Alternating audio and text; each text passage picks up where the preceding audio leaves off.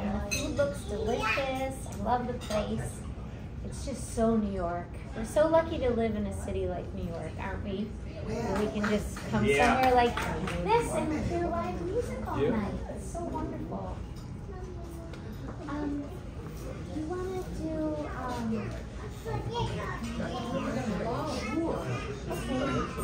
So, I'm going to do a couple of songs now by a songwriter named Jimmy Van Heusen, who's very dear to my heart, who comes from my same hometown of Syracuse, New York.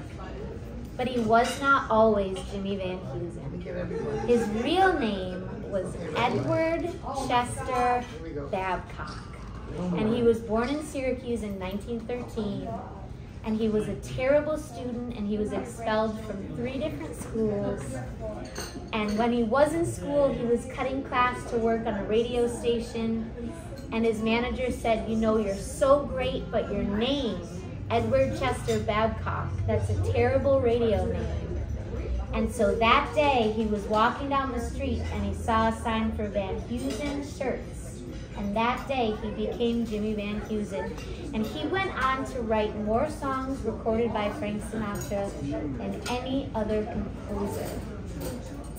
And he wrote this song for a film called The Joker is Wild, one of his many Oscar-winning songs. That's true. Yes. Do you want me to tell the story? Sure, Bill has a story that he likes to tell before it. You want this, or? Is it on? I don't know. I think I shall just project. Just shout. 1957, which is like what, 20 years ago? Frank Sinatra had finished filming The Joker is Wild, the story of the great comic Joey Lewis, who said, a friend in need is a pest. So Frank finishes filming the movie, and he flies to Vegas. So when Frank worked in Vegas, he worked from about 9 at night till 4 in the morning, doing little mini sets. He'd go to bed at 7. He would get up at 4 in the afternoon. He'd go run a few laps, and then he would have a steak, and then he would start all over again and do the shows and go back to bed. Now there was one problem with the movie The Joker is Wild. There was no song to open the movie. So in horror and in fear, Kahn and Van Heusen quickly wrote a song, and then they had to audition it for Frank. Now, you think COVID was scary? You think the war in, where are we fighting now? Anyway, you think any of that's scary? I'm going to tell you what's scary. Kahn and Van Heusen had to wake Frank Sinatra up at 2, not 4 in the afternoon, to audition the song for him.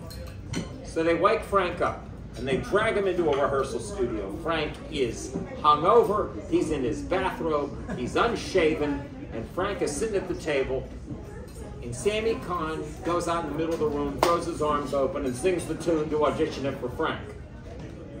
And Frank looks up and he says, "Let's eat," which meant the song was approved.